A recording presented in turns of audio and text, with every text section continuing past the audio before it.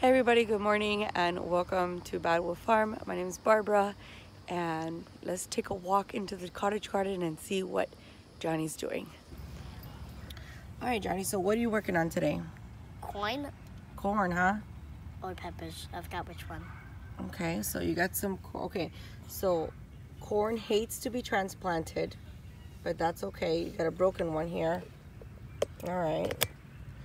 So you can do something like the Three Sisters method, where since we already have some sunflowers here, these are the ones that Sonia gave us, you can put the corn all around it, and then you could also go ahead and plant a squash so that it kind of creates a mulch on the floor so we can get rid of some of these weeds, and it'll all climb up the sunflowers and get pollinators.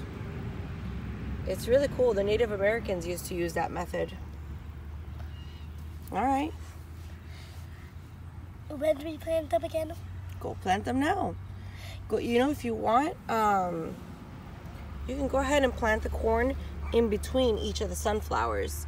So go ahead. You see a sunflower, plant a corn, then another one, another.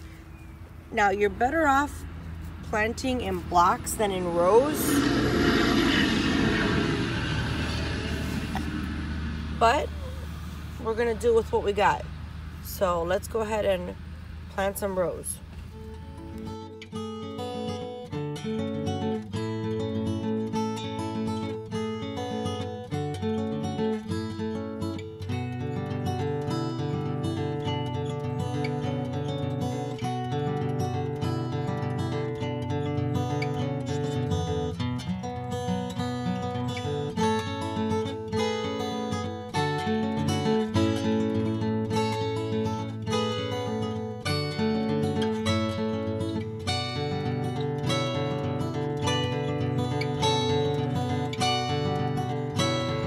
Okay, so Johnny, you just saw him plant his corn. I let the kids plant what they want, however they want, and if they do it before I get a chance to guide them in how to do it, then it's kind of a learning experience. I know that we traditionally see corn being grown in rows. That is a monocultural way to grow things, which is not the best way. It increases pests and things like that, which is why commercial growers have to, you know, well, they don't have to, they choose to, but they kind of do if they want to feed the masses, have to use GMO crops and pesticides, herbicides, fungicides, all those sorts of things in the garden. And again, I do not really have a corn patch growing. I have, you know, 2 stalks of corn that somebody left that I threw in my garden, and he's putting in a little row. They're really not going to be able to be pollinated correctly in a row like this. You want to plant your corn in clusters, you know, more like a square filled with corn than, you know, rows and rows and rows. So what I suggested to him, since he did this little row, was that he put it in between these sunflowers, because we're going to try to do like a Three Sisters method. Three Sisters method is kind of a way that traditional Native Americans used to grow some of their crops, like their beans, the sunflowers, the corn, on types of squash. So basically you put up your sunflowers in your corn, and your beans basically grow up the stalks, and then your squashes go on the bottom, and it basically prevents, you know, bugs from going all over the place.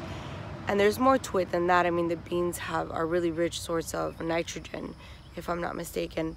So it's kind of a cool way to grow. I have not done that this year. I did it back in 2019, and it did really beautifully. If I have a picture, I'll insert it somewhere in the video.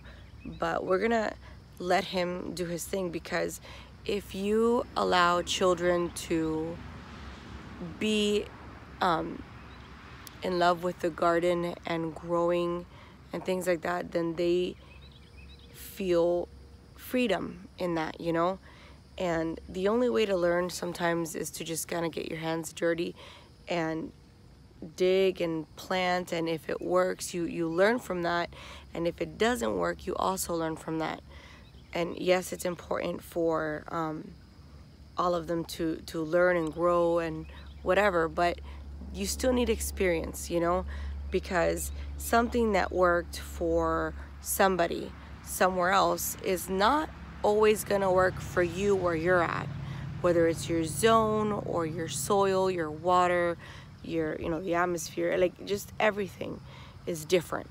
So it's okay to plant something and it not go great, and it's also okay to plant something and it go really great.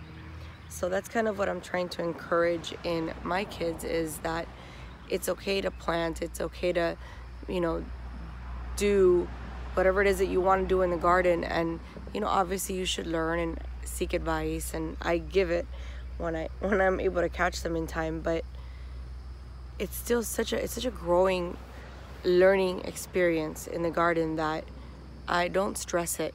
You know, I don't think I've ever stressed stuff like that.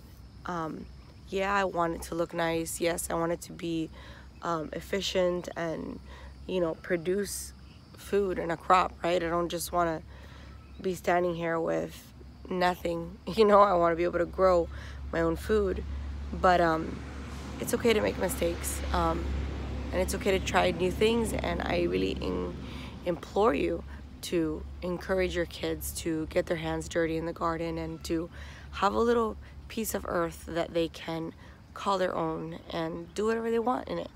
It will install a love of the garden and nature and God's creation.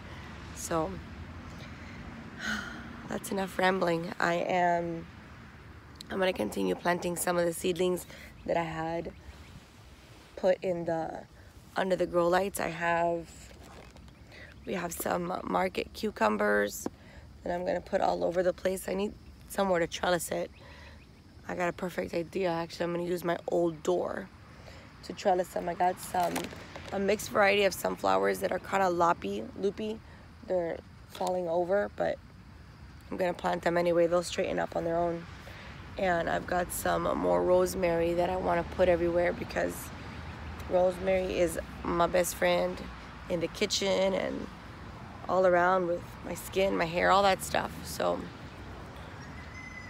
oh, it smells so good. So good.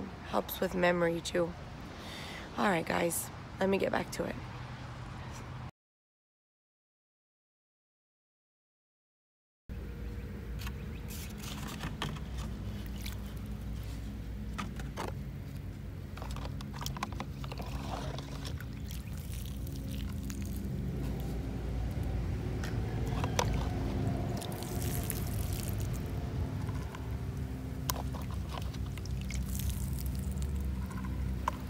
So I wanted to show you guys a little bit of a mistake that I made with the trays that I put out here about 2 weeks ago.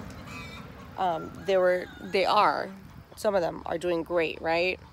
But during this past couple of days where it's been stormy and raining, I forgot to put a lid on them, and unfortunately some of them, like these red bachelor buttons ones, are completely soaked. Look at that.